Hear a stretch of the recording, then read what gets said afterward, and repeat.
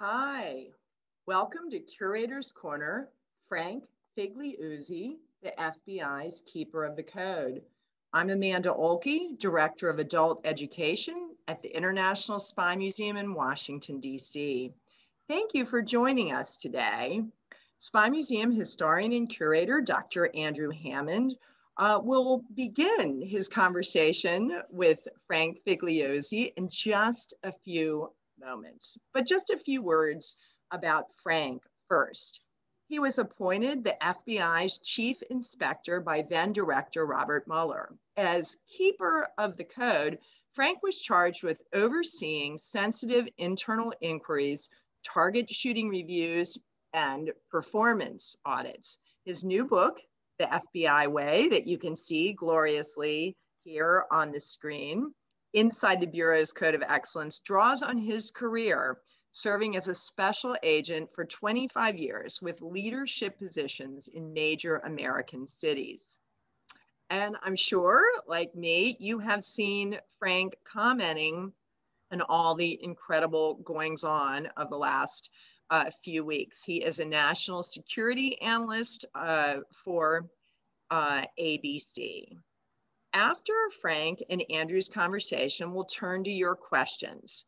To ask questions, please use the Q&A feature to write them in. We'll be sorting through them. We'll do our best to get to them, but we've already had people sending them in via email. So I already know we're not going to get to all of the questions.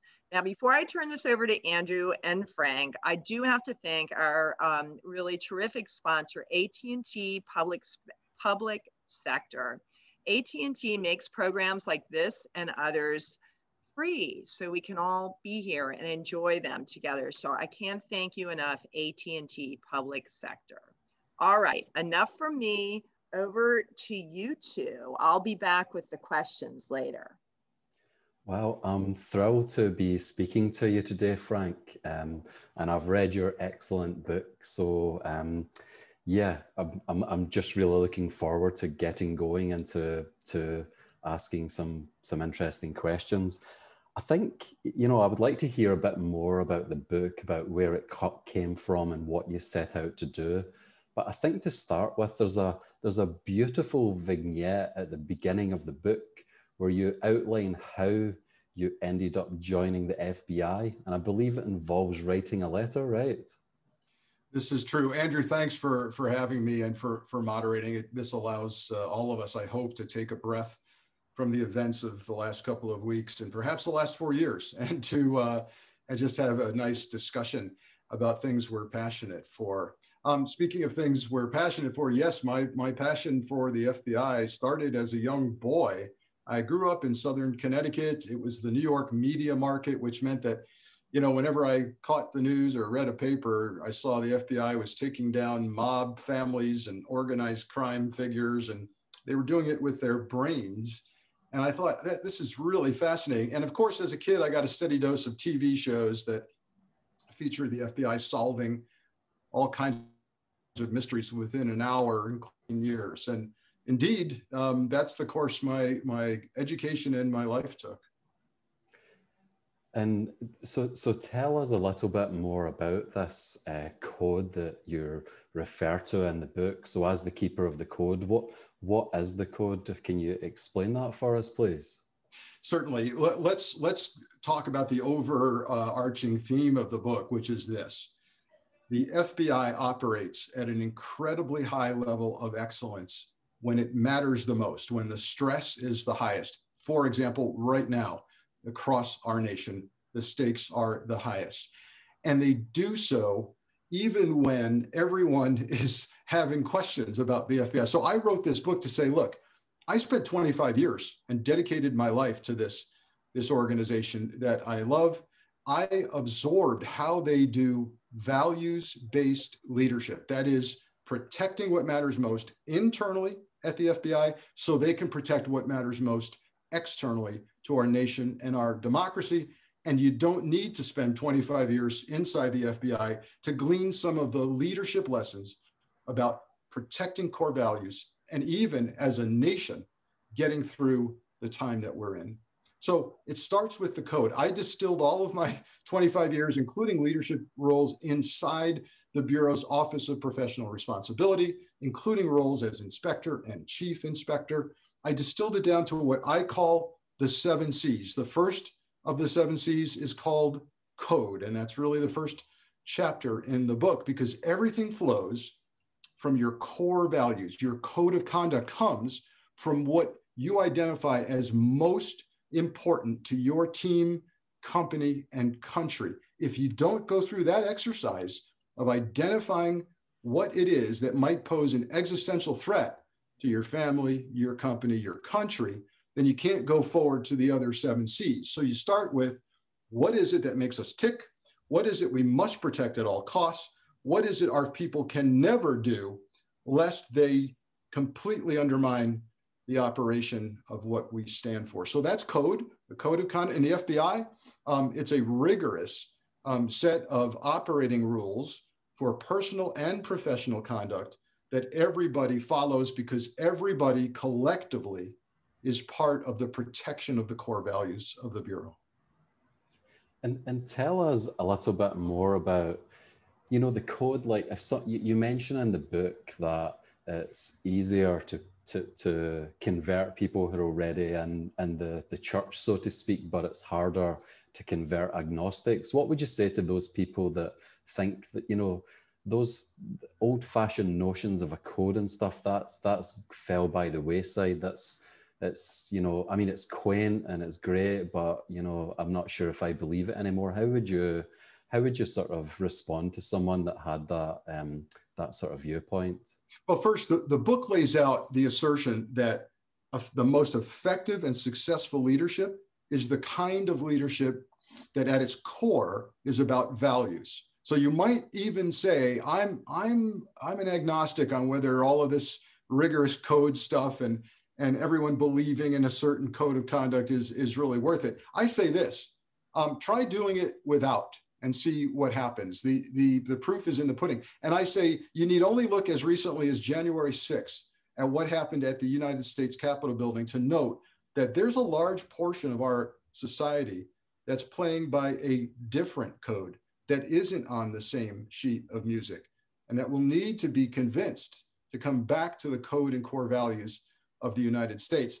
That's an extreme example of what can happen on a national level without a standard code of conduct and core values that are collectively adapted as your own. But it also, I've seen it happen in agencies, and I've seen it happen in Fortune 100 companies. And could you sketch out some of the rest of the C's for us, please? So you mentioned, you know, code, but there are 7 C's that you outline in the book, right? Sure, of course. So the next chapter is conservancy. And so code starts at day 1 at the FBI Academy. It really starts with recruitment and getting people in the door that have their own standards and moral foundation, and that can easily adapt to the concept that they're responsible for something greater than themselves. That starts at the Academy. And the second chapter talks about conservancy, the notion that protecting core values is a team sport. So many times I walk into a company to consult, for example, and if you ask somebody in the hallway, who's responsible here for standards, integrity, compliance, they'll point down the hall and say, there's an office down there called compliance or standards. They take care of that. And then, you know, we have a corporate audit staff, and they make sure that's being enforced. The FBI has all of that, but more importantly, it's the notion that every single employee is accountable for the greater organization, its reputation, its brand, and they're accountable for each other's conduct as well as their own. And that's ingrained throughout your journey in the FBI from day 1, right through your management training, leadership, with mandatory assignments, for example, on inspections, on audits, with mandatory assignment of internal investigations where you have to make hard calls against fellow employees. That concept of conservancy is really ingrained throughout the Bureau and throughout your career. And for conservancy, like how How do you see that notion applied to the national level over the past, say, the past 4 years or the past couple of decades? Like, what's going on there? So my theory on this is, as I said, the employee who points down the hall and says someone else handles ethics, standards, and compliance. I think as a nation, many Americans have actually said it's someone else's responsibility, like our elected officials, maybe even Congress members. It's even the guy in the Oval Office who will take care of our values. And what that's morphed into is other people telling us what America's values should be, not necessarily what they truthfully are. The rule of law, the Constitution, 3 equal branches of government. So conservancy starts with educating your populace. And if you're a school teacher, it starts with teaching kids what America really is all about, what the Constitution and the rule of law, 3 equal branches of government really means, so that you don't have a segment of the population going south on you and thinking that they're not conservators of the values, or thinking wrongly that they're somehow conservators of some other notion of America.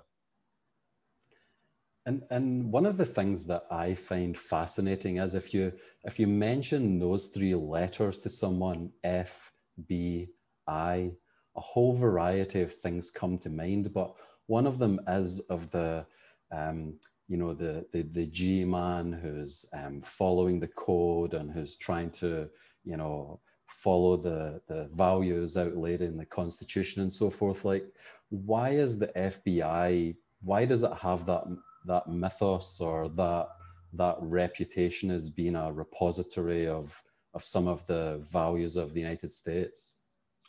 Well, first, some of it is actually executive order authorities and legislative authorities, because they do literally get up every day. And the book is dedicated to the men and women, rank and file employees of the FBI, who actually get up and actually know that they've taken an oath to protect and preserve the Constitution of the United States and the people therein. And so they are code keepers, in a sense, for the nation. They investigate over 300 violations of law. They're a hybrid intelligence and law enforcement agency. So for a living, they actually enforce code literally. But I think that the mystique and mythos behind the FBI is also part of a reflection of how critically important it is for the FBI to maintain public trust and credibility. One of the 7 C's in the book, Andrew, is in fact a chapter on credibility. And credibility says it's not required to be perfect to be credible. The FBI is not perfect. If people think that I've written a book claiming the FBI is perfect, this isn't that book. But credibility is about being passionate about getting it right. And so when the FBI screws up, it's on the front page of every single paper. But credibility is how you handle that mistake transparently, owning up to it, holding yourself accountable, and telling us what you're going to do to fix it. And I give examples of that in the book. And one of the other things that I find really fascinating is, in the book you outline, this kid from a small town in Connecticut, the first in your family to graduate from college. What, on a human level, what's it like to find yourself with all of this responsibility as the keeper of the code, as the head of counterintelligence for such a treasured national institution like the FBI? Like, what is it like to be you? What is it like to reach that high position within an institution like the FBI? So for me, it was an incredibly humbling experience. One of the reasons I chose the FBI, besides all of the mystique and all of the awesome responsibilities it held, was because my other alternative coming out of law school was to be a prosecutor. And I pursued that and I got job offers. But what attracted me was that awesome responsibility. The FBI said to me, we're going to give you, on day 1 after the academy, you're going to get a stack of cases, the gun and the badge, and you're going to be responsible for solving those cases. Lots of prosecutors' offices told me, hey, we love you, but you're going to spend a year before you get in front of a felony jury trial. You're going to be writing motions and briefs in a law library, blah, blah, blah. And so the responsibility started immediately. And at the academy, when you're issued your weapon and you realize that it's not just a responsibility for the nation's security, it's being entrusted with the possibility that you might take a life. They tell you in your academy experience that a couple of you in this classroom right now will fire your weapon at an adversary within the first year of your duty. That's an awesome understanding. It's a humbling understanding. And you have to constantly remind yourself that you work for the United States citizen and the taxpayer pays your salary. And there is, I would be remiss in saying that there isn't stress and burnout attached. A lot of people don't know that there's mandatory retirement for FBI agents at age 57, and you are permitted to retire at any age with 25 years of service. It is a grinder of a responsibility and a job. And what I tell young people, Andrew, who come to me all the time with questions, I advise them that remember something, this is not a job. This is a vocation and a calling, and it's part of that conservancy, and it will demand a sacrifice. And I write about in the book the sacrifices that I've seen in my own life, but nothing matches the ultimate sacrifice of a conservator, which is the agents who've been killed in the line of duty. And I tell the stories of some that were personal friends of mine. Would you like to, for the listeners, would you like to discuss one of those stories for us? Well, I think let's start with the general concept of stewards and conservators and the fact that it demands a sacrifice. And a sacrifice could mean anything from losing weekends, holidays, and kids' ball games.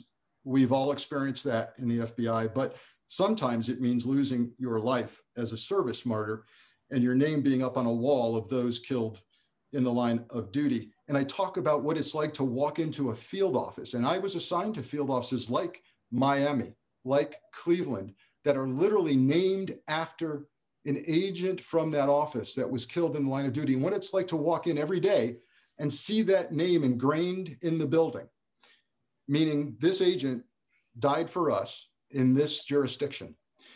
So I talked specifically about a couple of folks. One, an agent in my new agents class back in 1987, a guy named Barry Bush, who years later was killed in a shootout with some violent bank robbers.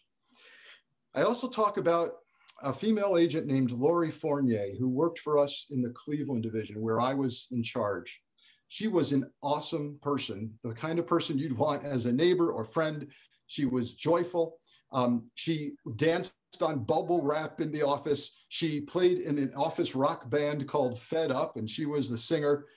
She was part of the employee assistance program in the office, meaning she would come alongside and coordinate counseling and assistance for family members of FBI employees who needed assistance.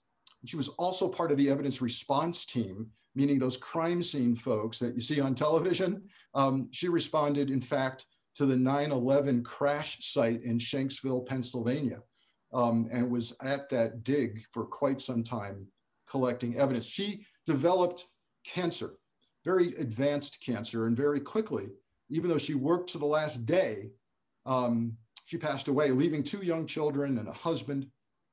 And I talk about her in the chapter called Compassion, another one of the 7 C's, because there's also a cold bureaucratic side of the FBI. And sometimes when an agent passes away, throwing the family a few pamphlets about death benefits doesn't cut it for me. And I talk about cutting through the bureaucracy and showing compassion and literally changing the policy in the FBI so that they would fly into the town and a benefits expert would personally sit down with the family and explain the benefits, very complicated, in person. It's an example of a bureaucracy showing compassion when they're pushed to do so. And then I end the Lori Fournier story with this interesting part of compassion.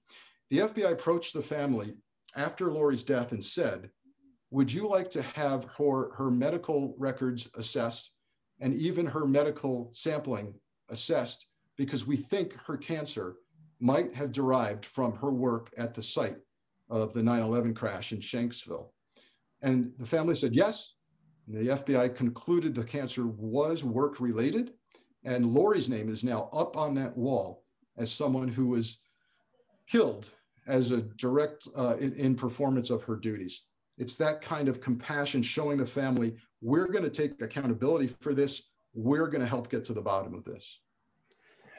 And another question that struck me on reading your book, Frank, was, are FBI agents created or are they made? So does it attract the type of people that will upkeep the code, or does it make them the types of people that upkeep the code, or is it a little bit of both? It's going to be both. This is the old nature versus nurture question, Andrew. And I think I have to say the kinds of people attracted to the FBI are the kinds of people attracted to the notion that there is a fight for justice going on, that there are forces in the world that run counter to goodness. And those people tend to be people who want to stand for something and understand that if you don't stand for something, you could fall for anything. Even a country could fall for just about anything. And maybe some of us already have. So I combine who you're recruiting with how you're instilling in them the code of conduct and core values. And then, really important message of the book, do you have the mechanisms and structure in place to do this right so that you're literally preserving those core values through your people throughout the history of your organization? That's the key. That's really what the 7 C's are about. That's that rigor and structure around getting it right. And another part that really struck me as being really interesting was you speak about when you were in your position as an inspector, you said that you learned more about things like counterintelligence, counterterrorism, white-collar crime than you were actually doing them on an operational basis. Could you just, for anybody that's not, familiar with the FBI, could you just sketch that out for us, please? Yeah, absolutely. So I talked about how, as a conservancy, the FBI starts ingraining in you that you're a steward of the code. Everybody is, and particularly true as you go up the ladder in leadership. So how do they do that? Mandatory assignments to things like the audit team. It's called the inspection division. For those of us joining today that are part of large corporations, you'll know it as the audit staff. But it's the notion that if you want to go up in the organization, you gotta do your time learning the best practices and the worst practices of the organization. And I always encourage people, you can actually choose to do this full time for a while in the FBI. And people generally run away from that notion. They're like, wait a minute, I didn't sign up to look at other people's programs and cases. And I say this, it makes you a heck of a better leader when you learn what people are doing right, what people are doing wrong, and how to assess the meaningful metrics around that. It shouldn't be someone else's job. Don't leave it to someone else. If you have a chance in your agency, your company, to raise your hand for that kind of assignment, I say do it, because it makes you a much better leader, a much better keeper of the code. And just to give us an insight into the FBI culture. So for many of us who watch movies like Serpico or TV shows like The Wire, we've got this notion that inspectors or audit or internal affairs people, they're the people who have their names like scrolled on the toilet wall. Is that the same kind of thing in the FBI, or is it something different? Well, there are times in your career when you're in there that no one wants to sit next to you in the cafeteria, if that's what you mean. But I think, one of the keys here is there's an understanding in the Bureau that this is an agency that holds everybody accountable. And so it's understood that it's not you sitting across the table asking hard questions about an allegation internally. It's really the Bureau and everyone in it. And quite frankly, the American taxpayer that demands the highest standards, including Congress and DOJ and the White House. People tend to understand that there's a bigger picture here. But for those who don't, by the way, they don't last very long in the FBI. If they don't get that collective sense of core values and why you're asking, they need to move along, because it's what they signed up for. And I tell people this, and I say this in the book. The FBI spends more time vetting and background investigating the person who serves coffee in the coffee shop at FBI headquarters than we do vetting a presidential candidate. And that tells you volumes about who gets into the FBI. And it tells you some disturbing things about who might even become a senator or a president. That was actually one of my questions. So I wondered if we could just come back to that. I know that you have some views and insight about the political process and about political candidates and some real life experience there. So just for the listeners, could you just pick out a couple of stories to help illustrate this larger point? Yeah, this is one of the approaches in the book that I call a teachable moment. And by that, I mean, I get stopped even at the supermarket if I'm recognized with a mask on these days. And I get asked things like, how in the world did somebody like Donald Trump ever get a top secret clearance? Or how in the world did this particular senator or member of Congress ever get cleared for the information they receive? And I have to take time out and explain to them, no one does a background on elected officials. That's not how our democracy works. You voted for him, you've got him, and it's given automatically because the role requires it. But I give that story about the guy pouring coffee at FBI headquarters who has the top secret, and we've gone over his finances and his income and his debt, and we've knocked on his neighbor's doors, right? None of that happens. And so people say, well, wait a minute, Frank, what are you proposing? Are you proposing that some guys in suits in some bureaucratic agency should decide who becomes president? Absolutely not. What I'm saying is we failed as a nation to vet properly some of these folks, and we've got to change the way we do it as a nation. One of those steps would be mandatory tax return disclosure, mandatory financial disclosure and analysis, disclosure of foreign entanglements, family businesses, and otherwise. We can't afford to have a national security threat sitting in the Oval Office. And I believe that at one point in your career, you had an interesting experience with a presidential candidate. I give two examples of the level of threat we're facing and the fact that no one does backgrounds on elected officials.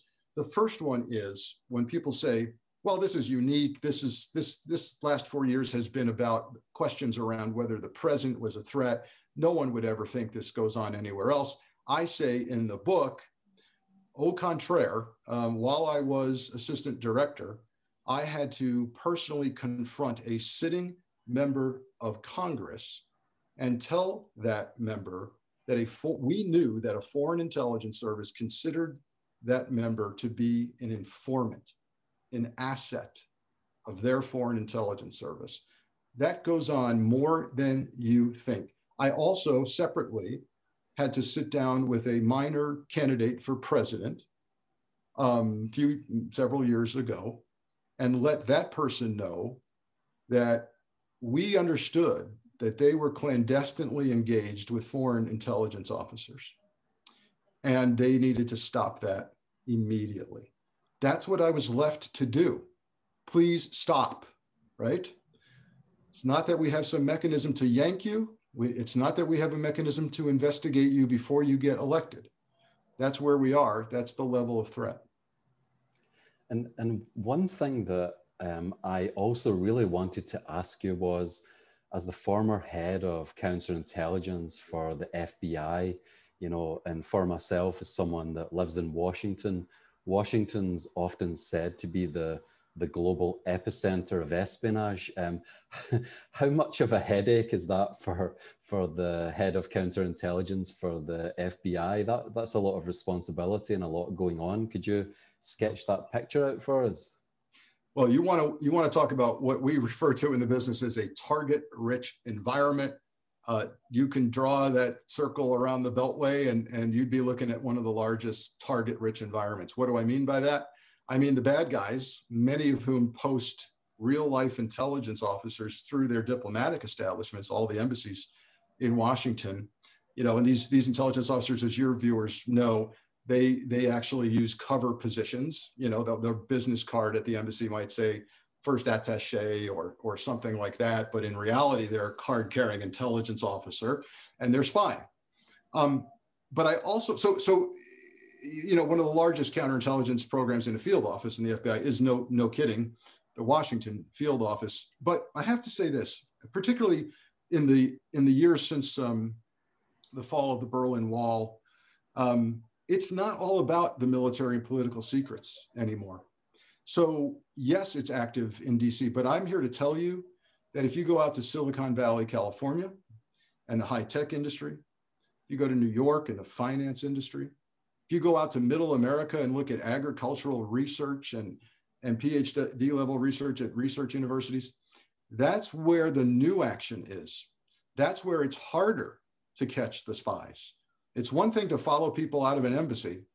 It's another thing to figure out why that guy is digging into the ground, picking out a hybrid seed being researched in Kansas, or why someone's embedded themselves inside a Silicon Valley high-tech firm and keeps asking questions about the Pentium chip secret, which, by the way, during my time supervising counterintel in Silicon Valley, was stolen. The secret to the Pentium Intel chip was stolen by an employee. So that's the new threat. Economic espionage is where it's at.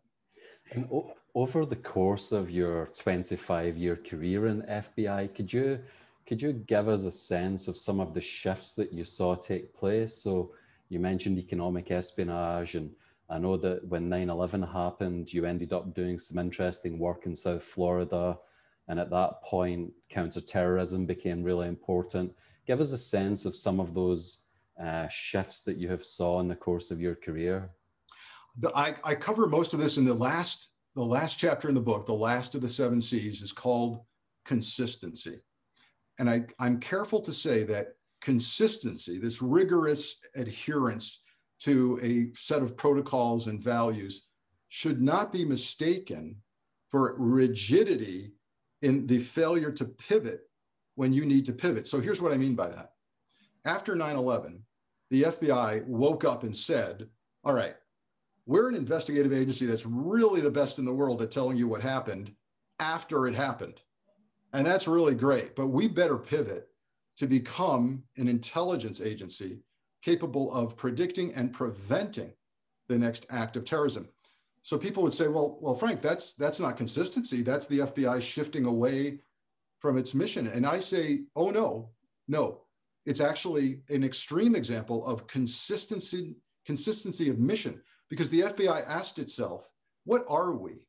And at its core, the FBI is a national security agency. They protect the security of the American people. So you have to ask yourself, do circumstances now dictate that we shift the way we implement who we are? Not what we are, but rather how we do what we are. And so the FBI did a dramatic strategic shift throughout the Bureau after 9/11, where intelligence analysts were hired in droves because intelligence had to drive case openings, informant development, and decision-making like never before. So that's an example of consistency of mission, but pivoting away to face the threat. The other example of that is, I talked about the need to change and reconsider FBI priorities right now. The number one priority in the FBI right now is counterterrorism. It may be politically incorrect to suggest that it should be otherwise. Why is that? Because it's been 20 years since 9/11 when we first listed that priority, but we haven't had a major terrorism attack. But if you were to suggest that, say, for example, the counterintelligence threat, where we almost lost our election system, where we've almost lost our democracy because of foreign propaganda, foreign intelligence service hacking, theft of trade secrets by intelligence services, hacking and denial of service by state sponsors. This is counterintelligence. And during my time in the FBI, I suggested during an annual review of priorities that maybe it was time to make counterintelligence the number one threat. Everyone agreed it was coming at us like a freight train, but there was political incorrectness in suggesting that the 3,000 people who died in 9/11 somehow would be denigrated if we changed the FBI's priorities to something other than counterterrorism. And I think on the topic of staying with counterintelligence, just to kind of come back to that, you know, you're one of the few people in the world who will ever become, or who has been, the head of counterintelligence for the FBI. What's it like to have that role, to be in that position? Like, are you constantly, every time you go to the supermarket or come home, are you looking over your shoulder? How do you sleep with all of the responsibility you have? Is it just, you know, you start off as a field agent, you get responsibility, and you gradually get more and more, and you just kind of roll with it? Or is it only certain types of people that can really do that type of job? Give us a sense of what it was like to be you when you had that role. Well, I don't think I had any particularly unique experience than past heads of counterintelligence. I will share this with you.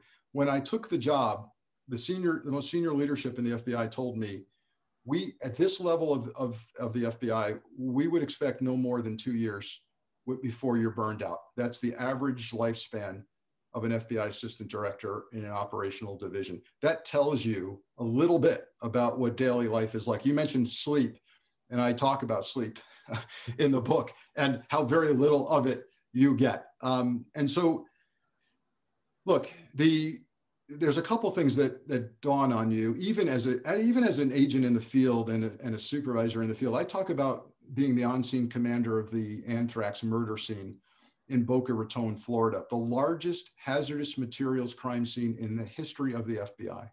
And we'd never done it before, gone into a 3-story, 60,000 square foot building filled with microscopic anthrax spores that had killed someone. Never had an anthrax murder in the history of the United States. And as I'm driving every morning, ironically, the building, AMI headquarters where this happened, was only a few minutes from my home.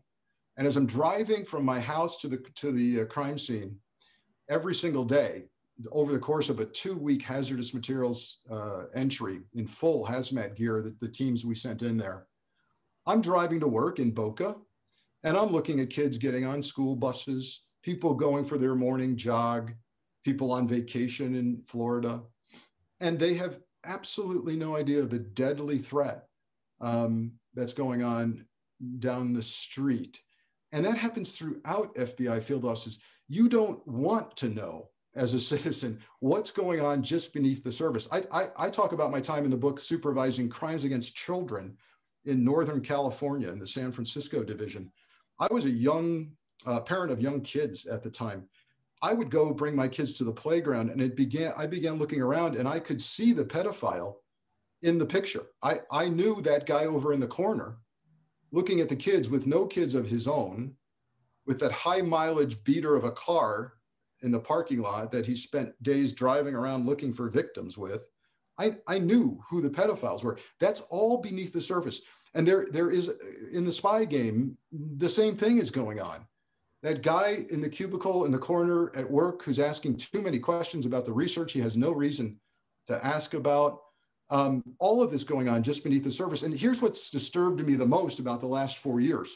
If you had ever told me I'd be on national television regularly explaining the counterintelligence threat to people, I would have said, what in God's name has happened to the country that kind of explanation is necessary? Because it's precisely why we have an FBI, to take that burden off of you as a citizen, not burden you with it so you can go about your daily life. But the kind of anxiety that Americans have experienced over the last 4 years, in part, is because they've suddenly become awakened to what every FBI agent knows, that the threat is real, that people get up out of bed every day trying to hurt us, and that there's a battle going on, and the FBI is essentially at war. And just a couple of final questions, and I'll turn it over to our viewers and listeners for some Q&A. You know, just to follow up on that point, when you peel back the curtain and see what's going on beneath the surface, whether in terms of you know, pedophilia or espionage and counter-espionage and so forth, how do you, I don't know, how do you maintain the Constitution to kind of deal with that? Like, you know, losing faith in human nature, or just seeing a lot of the ugliness that a lot of people are shielded from. Like you say, the FBI exists to take that burden off of, you know, the average citizen, but what's it like to have that burden? Well, I want to end on a positive note here, because the FBI does have heroes. I call them imperfect heroes who do come to work every day, trying to take on that burden and carry it for all of us. But the last chapter of the book deliberately is that chapter we talked about called consistency. And here's why I put it at the end of the book, because it gives us hope. And by that, I mean, through my FBI career, I've learned that if you're consistent with your core values, you can get through the highest stress times in the history of your life, your organization, and now even our country. What do I mean by that? It's human nature to want to run away from and abandon everything that got you this far, all your values, because you are faced with an unprecedented threat. We could have done that in the anthrax crime scene. We could have said, we've never had an anthrax murder before. We've never had to go into an anthrax hazmat environment before. We don't know how to do this. There's got to be some way to do this beyond the training we've had.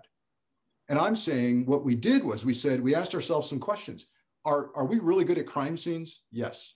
Have we had training to operate in a hazmat environment? Well, yes, we have.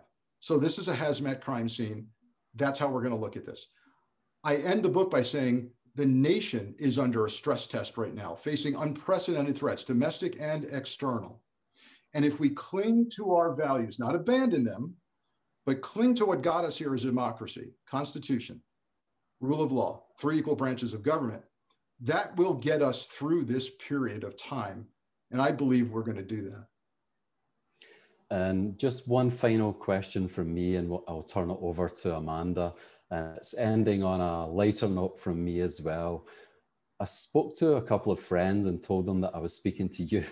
And I said, what questions would you like to ask, Frank? And both of them said the same thing. Have you seen The Americans? And what do you think of it? Because I know a lot of that show, Agent Gad and Agent Adderholt, surrounds, the counterintelligence mission of the FBI. Right. So I get this question a lot about generally FBI-related TV shows, and my first answer is I generally don't watch them because I'm the guy screaming at the TV screen saying that's wrong, that's inaccurate, they didn't do their homework, and my wife says that's enough of this. Let's turn the channel, right? But I have watched The Americans, and this is on the topic we just talked about, how just beneath the surface of your neighborhood, of your nation, there's stuff going on that you think is fictional in movies and TV series, but it's not. That case, the American series is based on a real life case called Ghost Stories, where the 10 Russian sleeper cell agents were sent into the United States. So it happens. The show is very dramatic and there's lots of death and blood, but the concept and the depiction is absolutely on the money. Another great show that is accurate is a show called Mindhunters. I think it's on Netflix. I hope I got that right. And it's the story of the early history of the FBI's behavioral analysis unit. That is right on the money because it's produced by John Douglas, one of the most famous FBI profilers. Well, thanks so much, Frank. And I look forward to seeing what our viewers and listeners have for you. Oh, they have so very much, and they're coming in all different ways. So even beyond the ones that came in through the chat. So my apologies, because we're going to slice off the top. I'm going to try to roll some together. People wonder about our immediate past president, Trump. Did his remarks about the FBI, have they damaged the FBI's reputation? And also, when do you think it's likely that the Biden team will approve him for top secret information access? But let me make sure I've got the last part correct. Approve who for top secret access? Former President Trump for top secret briefings. Do they approve that? Yeah, no, so typically their ex-presidents do maintain a clearance for the purpose of consulting with them about decisions they made and for briefing them moving forward to get their buy-in and perspective, and perhaps even use them as an emissary at times during special circumstances. My assertion, and I have written about this for MSNBC Daily, it's their digital news platform where I have a regular column. I have a column coming out today on domestic terrorism. I would assert that President Trump and have asserted is a national security threat. He doesn't stop being a national security threat when he leaves office. In fact, I would assert he's a greater national security threat because there's no guardrails, and he's got lots of information. He's deeply, deeply in debt personally, and could try to sell and capitalize on his knowledge. The president of the United States knows things, even though he doesn't get his briefings. He doesn't read his briefings. He knows what launch time and response is on the nuclear world. He knows what the plan is to defend China if they move on Taiwan. He knows where the bugs are in foreign leaders' offices because he hears about what's been intercepted. He's a danger and should not get a continuing national security clearance. And I believe Biden hopefully will move to stop that from happening because ultimately it will be Biden's call, I believe. What was the first part of the question? Do you think that former President Trump damaged the FBI reputation with his comments about? Yeah. Look, this is part of why I wrote the book. I could not take the bureau bashing anymore for 4 years and the damage it was doing to the career professionals at one of the critical institutions in our nation. We've already talked with Andrew about how the bureau lives and dies by its public brand and perceptions. But I want to say something here because I addressed this in the book as well. This wasn't all about Trump. Trump got handed some excuses to bash the bureau, and he got handed an excuse to fire Director Comey by some of the conduct and judgment of some of the most senior people in the FBI, including Jim Comey, who is a man of the utmost integrity, ethics, and a career professional. But in my opinion, as I detail in the book, he exhibited poor judgment and a lack of credibility, a lack of accountability, and didn't foresee the damage it would do to his institution when he famously announced, with flags draped behind him, quote, "No reasonable prosecutor would ever prosecute Hillary Clinton." There's a couple of problems with that. One, it's not the FBI director's call on who to prosecute. That's done across the street at the Department of Justice. Two, he forgot he was accountable to his boss, the Attorney General of the United States, who should have made that call. Number three, he never foresaw that he, in that moment, politicized the FBI in the eyes of about half the country. And then he flipped the other half around when he said, hey, I've got to reopen the case on Hillary because we might have new emails in Anthony Weiner's laptop. And then on the eve of the election, as you all know, he said, never mind, we didn't find any new emails. So he politicized the FBI. He should never have done that in the first place. He handed Trump the reason to bash the Bureau. People like Pete Strzok, similarly, their conduct as a senior executive was something that merited termination. I talked about that on the air, took a hit for that, by the way, for many of my Twitter followers. But I knew how to preserve the code, and I knew he needed to go. Lots of questions that are swirling around and about January 6th, about the current state of the Bureau addressing domestic terrorism, wondering if January 6th is our new 9/11. Was it an intelligence failure? Lots of things to chew on there, Frank. Indeed, and as I said, I've got a column coming out today on the challenge and dilemma of countering domestic terrorism. But I'm troubled by the fact that it's quite likely that this violent extremism and its related ideology is not going to vanish. The president's not going away. The president is likely launching a digital media platform and/or a third party, if his claims are accurate. They may not be, but that means he could be leading essentially an echo chamber of extremism and violence, and where they only hear amplification of their own thoughts. And so the Bureau, as I point out in a couple of columns I've already done, they don't have a domestic terrorism law. A lot of people, if you stop them on the street and ask them, hey, do you think it's illegal to be a domestic terrorist? They would say, yeah, of course there's got to be a law against that, right? And there is not. There is not. We have a law against international terrorism. You'll go away forever, maybe even get executed if you're found to be engaged in international terrorism on U.S. soil or off of U.S. soil against U.S. interests.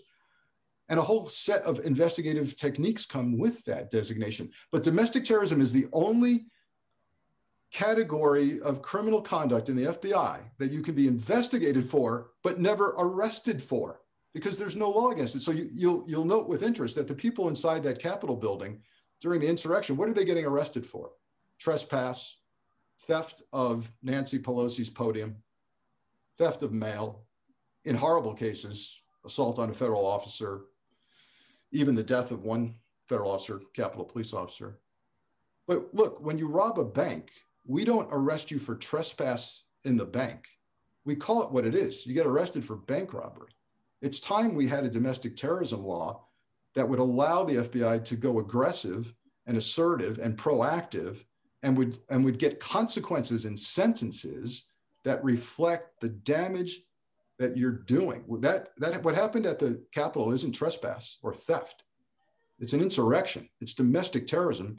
Let's get a law in the books that calls it what it is. Definitely.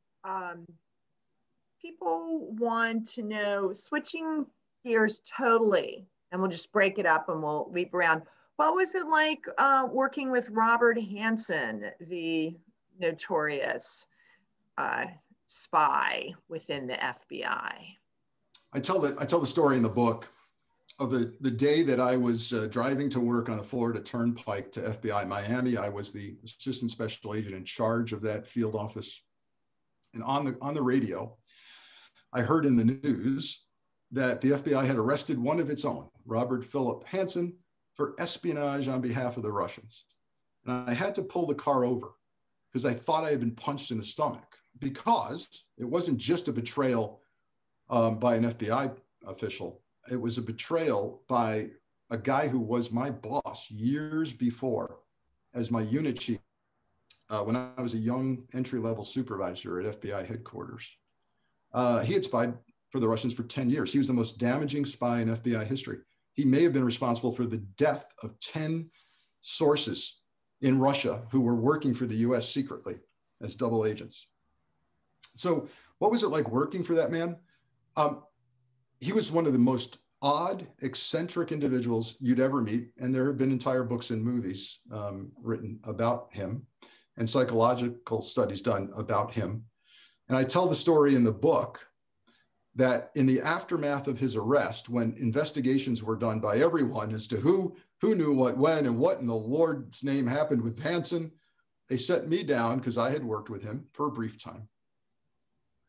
And it dawned on me in that discussion that Hanssen had actually given up to the Russians one of my own double agent operations.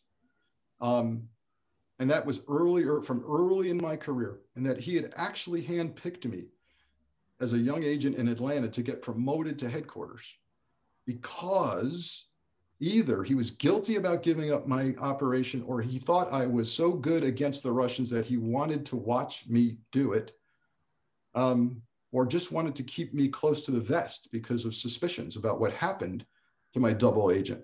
So that's all in the book. It's one of the worst betrayals. And oddly enough, it's in the chapter called Credibility. And you say, why is it in credibility? Because the FBI screwed up and then hunted down one of their own and announced what they were going to do to fix it. As we talked about earlier, this question came in days ago, and this focuses on the Canadian espionage case that you cover in the book, the Jeffrey Delisle affair, which was the largest espionage case in 40 years in Canada. And the viewer wanted to know what changes you thought CSIS and the Royal Canadian Mounted Police might undergo as a result. Yeah, so it's a long, involved story. Much of it's in the book, what I'm allowed to tell by FBI pre-publication review standards. But I want to say this. First, the Canadian partnership is astoundingly strong, and I'm incredibly impressed with my friends and my allies in both the RCMP and in CSIS.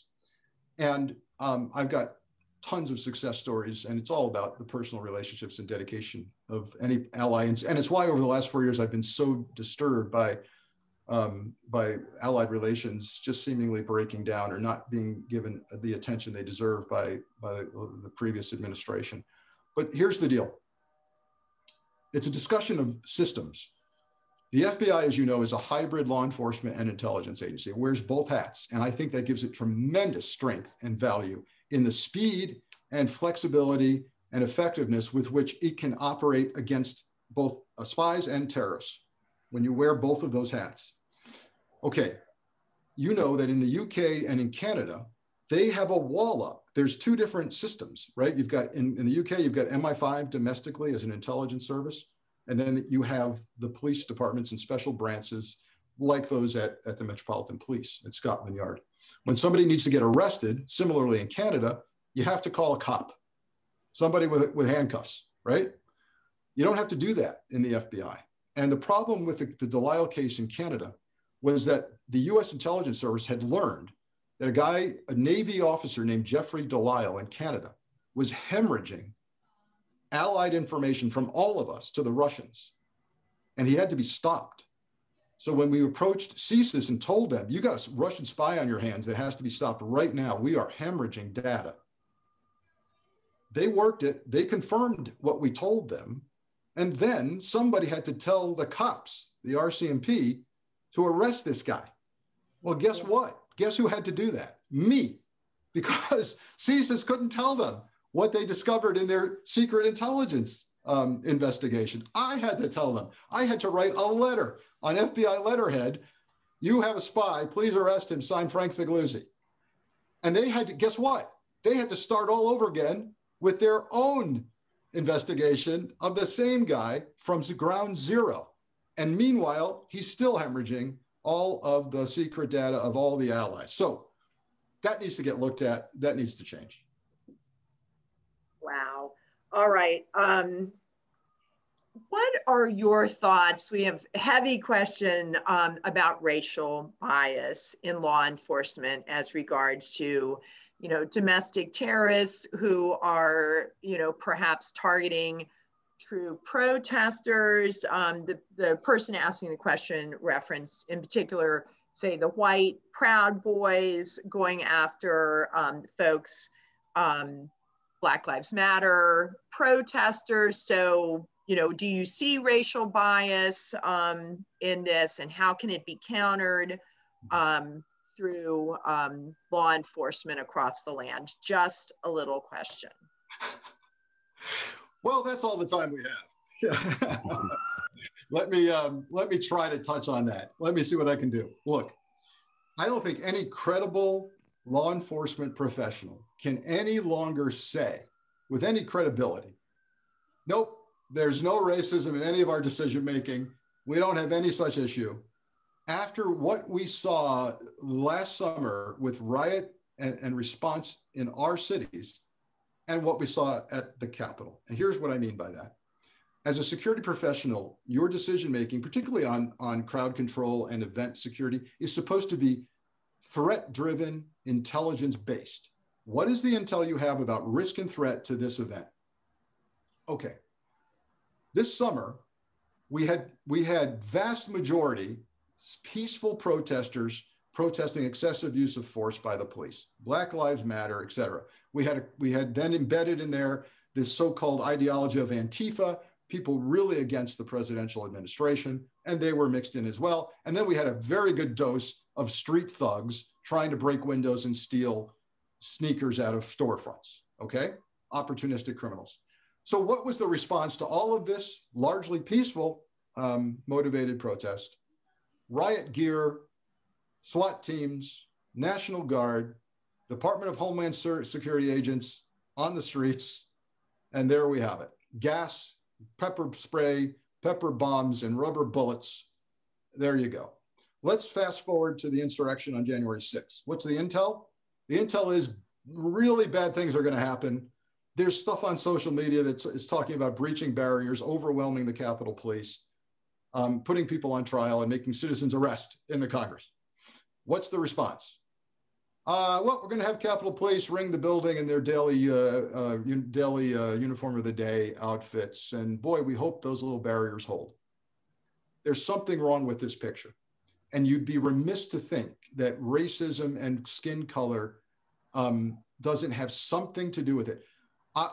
You've heard this asked on TV by many people. If the people entering that building that day trying to kill the vice president, try to stop our democracy, were another skin color or another religion, I don't think you would have seen the shooter restraint displayed by those police officers. I don't think you would have seen the insufficient resources.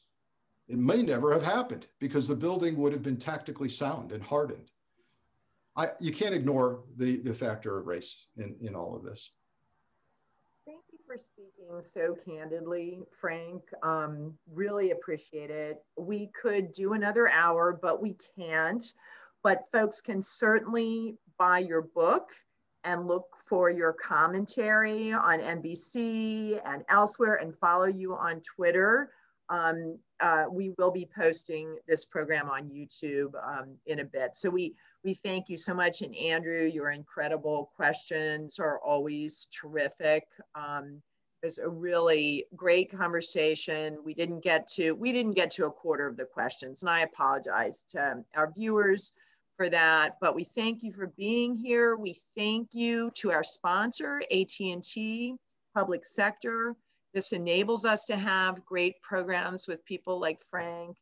And if you enjoyed it and you want to keep me and Andrew employed, you could donate to the Spy Museum's Mission Resilience campaign to keep us all going until we can all go outside again and be together in good ways. So thank you so much. Frank, Andrew, any last words?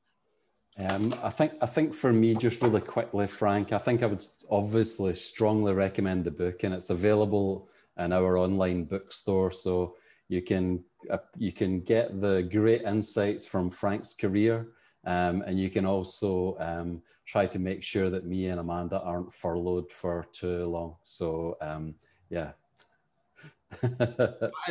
From me, let me just express my appreciation to Andrew and everyone on the team at the Spy Museum for a great discussion and for having me, and to everyone who joined us for taking time out of the middle of your day for what was a great discussion. Please stay safe, everyone.